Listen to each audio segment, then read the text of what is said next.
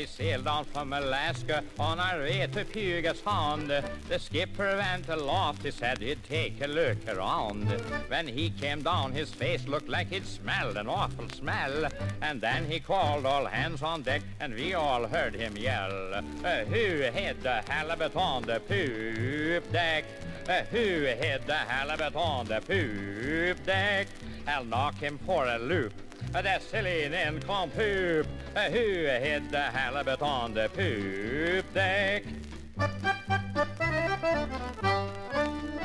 Then old second mate Guttormson says, what is this scuttlebutt? I think that I'll go up and look just for the halibut. But he came down and said, boys, this will be a smelly trip. Unless we find that halibut, we better burn the ship. Why, who hid the halibut on the poop deck? Who hid the halibut on the poop deck? My nose tells me it's there, but I've looked everywhere. Who hid the halibut on the poop deck?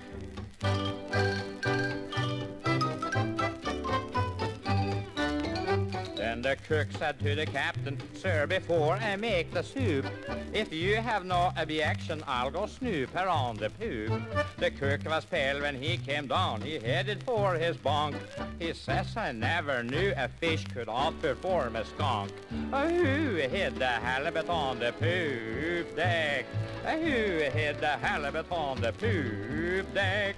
The whole darn crew was weak from this game of hide and seek. Who hid the halibut on the poop deck?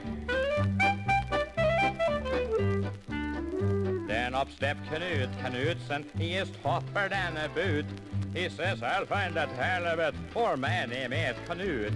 And 15 minutes later he had found where it was stored, and 20 seagulls fainted when he threw it overboard. Who hid the halibut on the poop deck?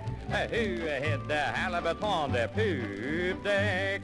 We never knew what a screwball in the crew. Who had hid the halibut on the poop deck?